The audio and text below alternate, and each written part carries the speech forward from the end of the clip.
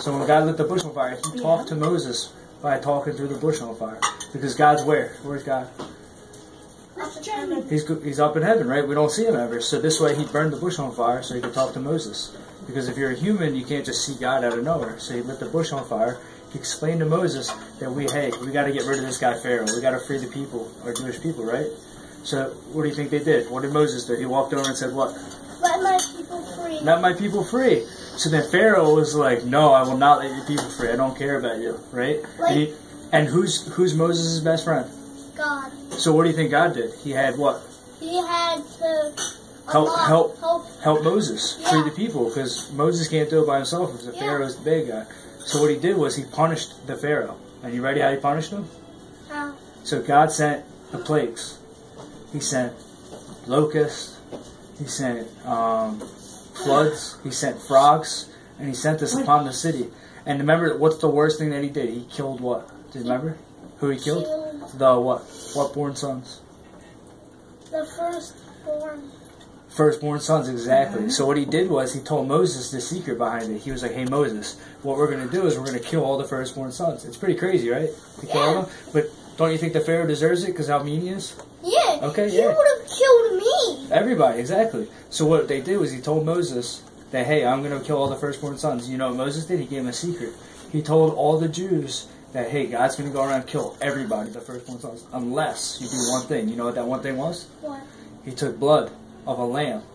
So what they do is they sacrifice a lamb and they put blood all over the doors. So when they put the blood on the doors, when the angel of death comes by to kill the firstborn sons, if they had the blood on the doors, he wouldn't kill the sons. So all the Jews knew about it ahead of time. So they went to their homes and they put this blood on the doors and they marked all their houses. But do you think the Egyptians knew? The bad guys? No. No. So, right? So what happened was, when the angel of death came by, it killed all the firstborn sons in Egypt, except for the Jewish people, because they all knew it, because they're the good people, right? Yeah. Yeah. So all the people died. So Pharaoh now is what?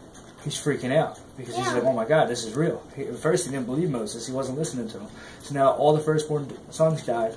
Now what do you think Pharaoh's doing? He's scared, right? Like he's freaking out. He's freaking out, dude. Everybody just died. His own kid got killed. Pharaoh's kid. So he's the ruler of everybody bad, right? So what do you think he's going to do now? Kill Moses. He's going to try to kill Moses, or do what?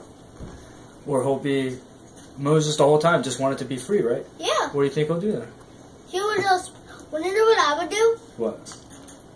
I would punch the Pharaoh in the face. Right, that's what anybody would do, but he couldn't because there's guards and there's evil people in the way. So Moses couldn't even do that. So what he did was he finally just said, okay, you know what, Moses, you're right. I can't believe that this is happening right now because everyone just died.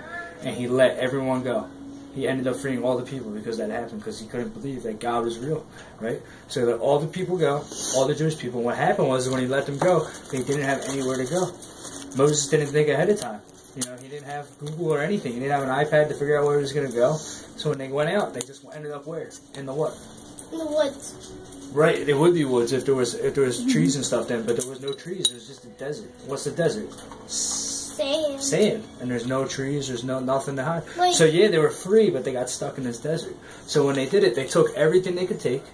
They went to the desert, right? And all they had was bread. But they didn't have yeast or anything, so in the desert, the bread never rose. So it becomes what? Matzah. Matzah. Exactly. So now they're in the desert, and what happens? If they're in the desert and you have no iPad with Google Maps on it, what's going to happen?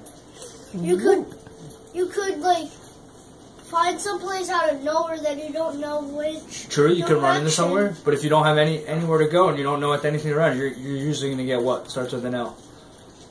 Lost. Lost. Exactly. Perfect. So you got lost. So the Jewish people ended up wandering the desert for a long, long time. We don't know how long it was, but it was a really long time. They got stuck in the desert. But eventually they found their way out, and they got freed up. But good I know, thing, but that doesn't even matter in the story. Good thing, I was not. Good thing. If you were there, you would have killed it because you would have had your iPad, and you would have been like, yo guys, let's go this way, and let's Google Maps this way out real quick, right? But they didn't have iPads back then. Yeah. So that's what happened. That's the story. So who's the bad guy? The Pharaoh. Who's the good guy? The Jewish people. The Jewish people, and who's their leader? Who helped them? Moses and God. Moses and God, because God is Moses' what? Best friend. Best friend. And he felt bad, and he wanted to help the Jewish people, right? Like, so good thing I was not one of the first ones. Well, I am one of You the are, first but ones. Moses would have told you, right? And then, Yeah. and then Mom and Dad would have put the marking on the door, and when the angel of death came, you would have been saved because we're Jewish. And what are the Jewish people? They're technically called what? Chosen. Did you know that? Yeah, we're chosen by God. By Which, God. And where's the promised land? What's our homeland called? It's not Egypt anymore. It's called. It starts with an I. No. Ireland. Is Israel. Ireland's close though. Ireland's close. It's north of there, but Ireland wasn't around either back then because Israel. So it wasn't Israel back then. Israel. It was Egypt. Yes. That used to Cool. be So now you know the story. Yeah. Good. Hey.